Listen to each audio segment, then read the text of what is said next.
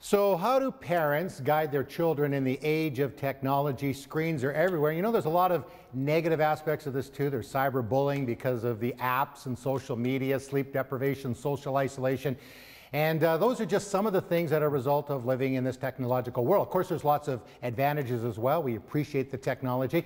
So we're going to see if we can help parents guide their children through some of this, and maybe even ourselves. We have on our distinguished panel youth expert Jonathan McKee. Jonathan has written 20 books, including The Teen's Guide to Social Media. Good to have you back. Distinguished. Distinguished, yes. Home and gardening host Paul LaFrance. More importantly, 4 daughters. Less distinguished. 4 teenage daughters. Yeah, please pray for me on that one. Yes, we will. That'd be great. We certainly will, Paul. And Brody Haight works with young people all around the world, including here in Canada. Brody, good to have you back on the panel. And he is the most colorful man I know. And he got some new things in your ear there too. I'm envious. I'm gonna attain your level in about 2 years. There's lots of these surveys, Jonathan, that come out, and one recent one says 50% of teens say they are addicted to their devices, including social media and apps, and those are the ones that admit the addiction. Even if it's higher than that, it's clearly large. So how, as we start this conversation, do we even, broach it with our kids? Yeah, no, it's good. And that would be cool, is if we were actually engaging our kids in conversation about it. Sometimes our tendency as parents is to overreact when really what we need to do is interact. Because overreacting is like, hey, I just want to look for all the perfect filters and the perfect blocks and the perfect screen time limits that will raise my kid.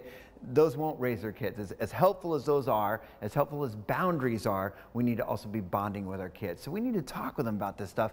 And honestly, young people are open to conversations about it. Not the, hey, just don't because I said so, but the, ask them questions about, hey, there was, never works. Yeah, exactly. Yeah. Hey, there was a survey where 68% of teenagers actually said that they wish they could spend more face-to-face conversation than, screen-to-screen conversation. What do you think about that? What about your friends? We could talk and engage with them about that. And the more we dialogue about that kind of stuff and maybe model it ourselves, maybe turn off our own devices at the dinner table and engage in conversation, maybe we can get some conversation started. Because this is how it looks. It's like, all right, girls, I just want you to stop just 1 second.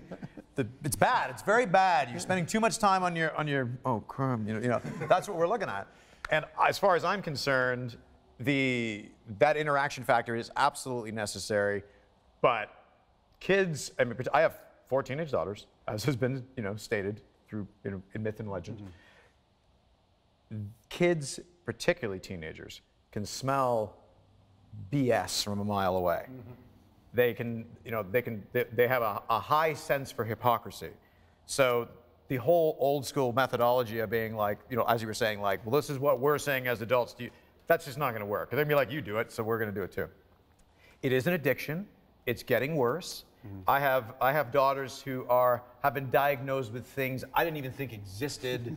I won't go into the names of them, but I'm looking at this and saying, well, yeah, the world has never had an age where we have not only been affected by having a light screen this close to our face. Like when I grew up, it was like my dad going, don't sit too close to the TV. But the wires are going in the back of the TV. I'm holding this, and the wires are going through my body into this phone. That's going to have a physiological effect, and that's not even getting into the content and what we're taking in and what we're comparing ourselves to with social media. But a lot of parents are acting out of fear. And when we act out of fear, we act in a harsh way. Yeah, absolutely. And the tendency to overreact just doesn't do good when it comes to talking to our kids about any of these issues.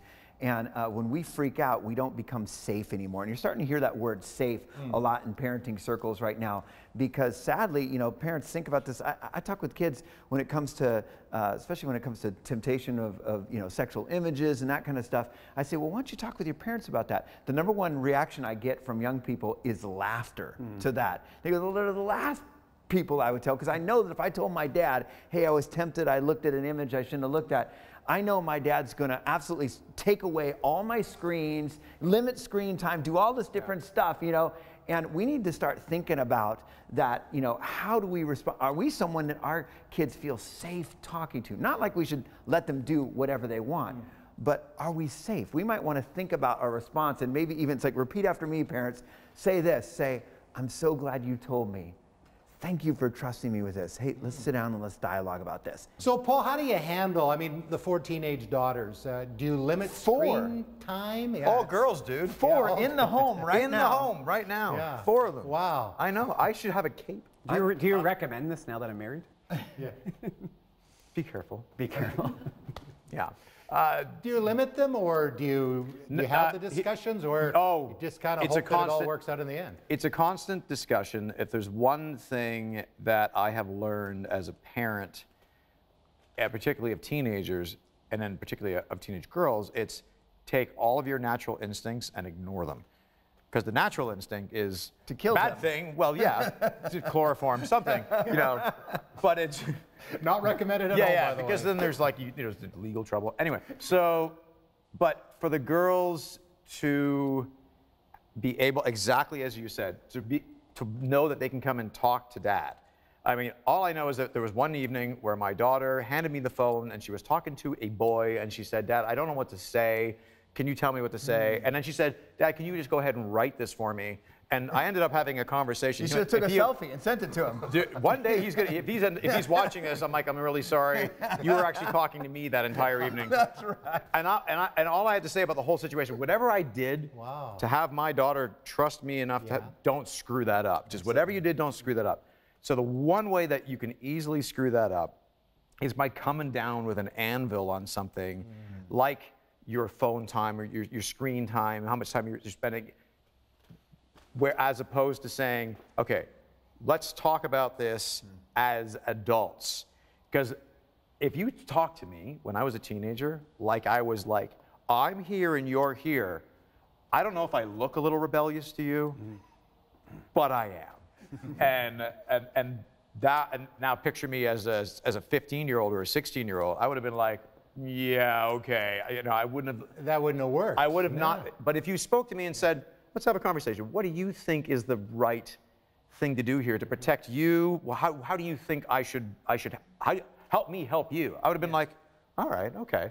Then we would have had a conversation. When you have those conversations and actually have a relationship with your kid, you put in that bonding time, it's okay to have helpful boundaries. I mean, most experts out there are saying it's probably good for phones not to go in the kids' bedrooms at night. It's okay to say, hey, this is one of the things we're not going to do. Not just because I said so, but because, you know, you're having these conversations, you're talking, and hopefully that you even, you know, maybe they're involved in that decision. How do you handle it with your future kids? Yeah, or the young people that, because you deal with a lot of young people too, Brody. How, you know, are you able to have some conversations with that? And of course, I know you're taking notes from the Yeah, I'm experts taking here. notes. He's like, these guys are crazy. But you know, I try to practice some of these things in my own life also. I know I try to spend some time during the day where I actually just put my phone away. And I've even noticed when my phone's away, I'll check my pockets to see it's in me, because see if it's on me or I know because where mine is. I'm good. I feel. And yeah, just constantly practicing. Like we leave our phones now outside of our bedroom also when we go to bed at night. And we take a break at a certain time. So I think if the conversations like we're talking about now, it gets people thinking, talking, and then we can all just come to an agreement with how we should handle our devices. Yeah, and I think we're going to, you know, I like what you guys are saying too, is we need to model it. In the last couple moments we have here, how important, because this is a program of faith, we're followers of Jesus, where does prayer come into this and wisdom that the Lord promises to give us in helping to navigate these things? Well, I hope as we're engaging in these dialogue, you know, this is one of those things where we're going to be, you know, in a world so full of explicit lies, we need to be pointing our kids to explicit truth. So I hope in these dialogues that a lot of these dialogues will lead to open up conversations about God. Not because we're forcing it like, oh, let's see what the Bible says about this in Leviticus, you know, but maybe what we could do is, as we're talking about some of this stuff, you know, I mean, we might find, you know, passages where we're talking, as we're thinking about this, of being distracted. Gosh, I want to connect with someone so bad that you know, here's something that's interfering with my connection. You open up the Mary and Martha passage and start talking about, hey, Martha, you're so distracted. But wait, I was trying to connect with you, Jesus, but food got in the way. You know, hey, maybe that's going to be something that you can use to talk about. And we should constantly be pointing to Scripture. And Paul, I mean, if you felt that the leading of the Lord in the middle of maybe a kind of a tense situation, I think practical. The only practical thing that I can honestly throw out there is throwing yourself onto the ground, on your face, and going, help me to know what the right thing is to do just today. Forget tomorrow, forget yesterday. We've got these 4 girls who are all different and all need to be like guided differently and all need to be also respected. So it's like, I would love to be able to say there's just one way to do it. Make this rule for everybody, make that rule for everybody, or set these boundaries. I would agree with you. But I'm telling you, it is a day-to-day process of just like literally going, I am a kid myself. If we're jumping to reach the moon and I'm jumping 7 inches and my daughter's jumping 5, but the moon is 365,000 kilometers away, we're all kids. So I think that really helps as far as being able to just kind of laying yourself before God and going, just, it's your wisdom, dude, not mine, and help me to know what to say and the right moves at the right time, because any model I've ever seen as far as what you should do is a joke. Yeah. So Brody, as a parent-to-be, as you look forward to that, I know that's part of your plan and desire. Does this intimidate you when you see all the technology and all the distractions out there? It's going to be okay. No, it doesn't intimidate me. And when I think about our Lord Jesus, I think about always going back to Him and directing people to Him. I know when I'm sitting in church, when I first became a believer, I was on my phone a lot, being distracted. But the Holy Spirit prompted me, leave my phone in my car. So now I go to church and I have my paper Bible where I'm less distracted. So if we're always pointing people towards Jesus, the Holy Spirit is going to prompt and do the guiding and teaching. And I appreciate people bringing their Bibles, the actual paper one, to church, because I'd be up there preaching and thinking, they're all checking their email. They're not interested in me. And they might be. They might be. Yeah. And it's so easy to get distracted. You could have your Bible app, but you're distracted from the text messages, emails, and next thing you know, you're off somewhere else. I'm fact checking how many kilometers the moon is from Earth Yeah. right now. Yeah, I was pretty impressed with that too. Hey guys, it's been You're going to find them right. It's been great having you here on the panel, and we look forward to the next time that we get together. Thank you, Jonathan, Paul, and Brody. We crushed